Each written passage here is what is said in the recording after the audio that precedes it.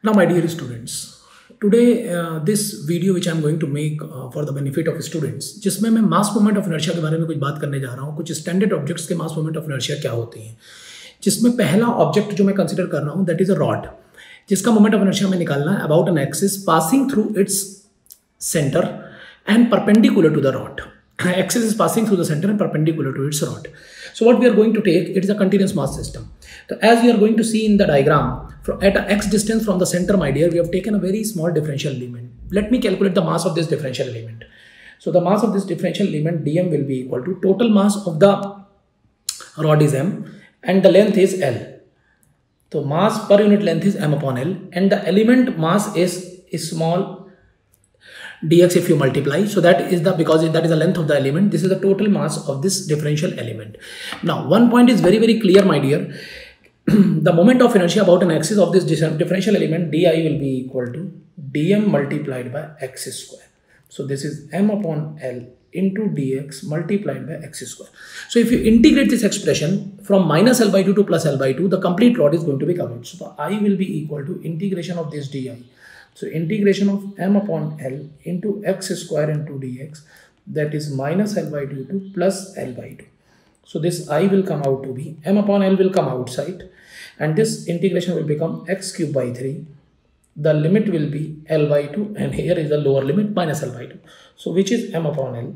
So that is 3 will come outside. So this, if you put an element, this is L cube by 8 minus of minus L cube by 8. So if you are going to calculate this, this is m upon 3L. So this is 2L cube upon 8. So which is basically the ml square upon 12. So this I, moment of inertia of this rod about an axis passing through its center and perpendicular to this rod comes out to be ml square by 12. Now with respect to any other axis, if we want to calculate, then we will calculate by applying the theorem that I will discuss later, parallel axis theorem and perpendicular axis theorem. But this is the standard moment of inertia of this rod passing through the center, axis is passing through the center and perpendicular to this rod. Now, if I am going to move one step more forward and we are going to calculate the moment of inertia of a ring. Ring is again a continuous mass system. So just to calculate the moment of inertia of a ring, we have taken a very small element in this ring at a theta to d theta, whose length of the element is r d theta. So first we are going to calculate the mass of this differential element, dm. Total mass of the ring is m divided by, if you are going to divide by the length 2 pi r, it is the mass per unit length multiplied by the length of this element r d theta, which is the differential mass of this ring. So this will be equal to m upon 2 pi into d theta. Now this differential element is at a distance of capital R, because ring complete material is at the periphery. So this moment of inertia di will be equal to dm into capital R square, which is m upon 2 pi multiplied by capital R square into d theta. Now if you integrate from theta going 0 to theta going 2 pi, the complete elements are going to be covered and the ring is going to be, result is there. So the I will be equal to integration of di from 0 to 2 pi. So this is m upon 2 pi into r square d theta, theta going from 0 to 2 pi. So this is m r square upon 2 pi is constants coming outside, 0 to 2 pi into d theta, which is coming out to be equal to mr square upon 2 pi into 2 pi. This 2 pi is cancelled out. So I, the result of moment of inertia of a ring, is coming out to be mr square. But mind it, this is the moment of inertia about an axis which is passing through the center of the ring and perpendicular to the plane of the ring, which is something very important. The axis is very important. Okay. Now we will be moving one step more forward and we are going to see the moment of inertia of a disk.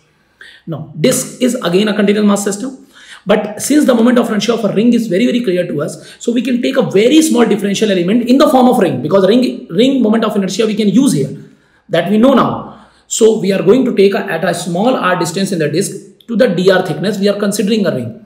So complete disk mass is m. So what is the differential element of this ring mass? So dm will be equal to complete mass of the disk is m divided by the area of the disk is pi r square. This is the mass per unit area, and the ring area will be equal to 2 pi r is the length and the thickness is dr. So if we are going to see this, dm is coming out to be, this pi and pi will be cancelled out, 2m upon r square into small r dr. And my dear students, since ring moment of inertia is very clear to us, so the differential moment of inertia of this differential element, which is in the form of ring here, it is dm into small r square. So it is 2m upon capital R square into r cube dr. Now, if we are going to integrate this expression from r going from 0 to capital R, the complete disk is going to be covered. So the moment of inertia of a disk about an axis passing through its center and perpendicular to the plane is integration of this di from 0 to capital R. So this is 2m upon r square is constant coming outside. This is r cube into dr, r going from 0 to capital R. So this is 2m upon r square into r power 4 upon 4, which is coming out to be mr square upon 2. So this is the disk moment of inertia. But mind it, again I am going to say the axis is very important, about an axis passing through its center and perpendicular to the plane of the disk. So the three objects, the rod, ring and the disk moment of inertia, we have seen these are the standard moment of inertia. Now later we will discuss some other objects as well.